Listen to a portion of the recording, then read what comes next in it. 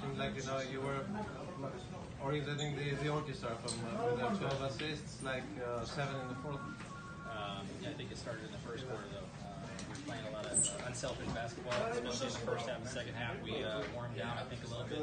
We kept moving, we kept running at a fast pace, and I think eventually warmed down and played great team basketball.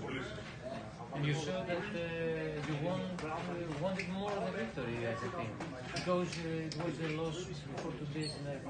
This is the way we have to play. First, Olympiacos, we have to play like this every game. It doesn't matter if we win or lose, and the biggest thing for us now is to learn from the past and come out of a win and refocus for next game and play the same. We have to play as if we're the underdog. It doesn't matter who we're playing.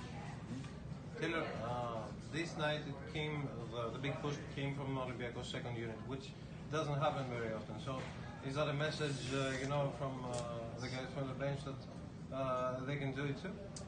I think the second unit has been showing themselves all season. I don't think we've been coming in and being a weaker unit. I think the biggest thing we can do is give a lift to the starters. So it doesn't matter what's happening, how many minutes we're playing. We got to come in and do what we can as a second unit, like I said, with whatever minutes you get.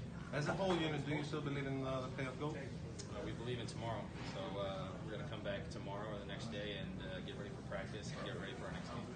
So it's a victory. Are you counting the victories you need more? That's one victory, and we have a game in I think 6 days, and we got to go on the road and beat a team that's very tough that came in here and beat us. So we got to focus on that. Thank you.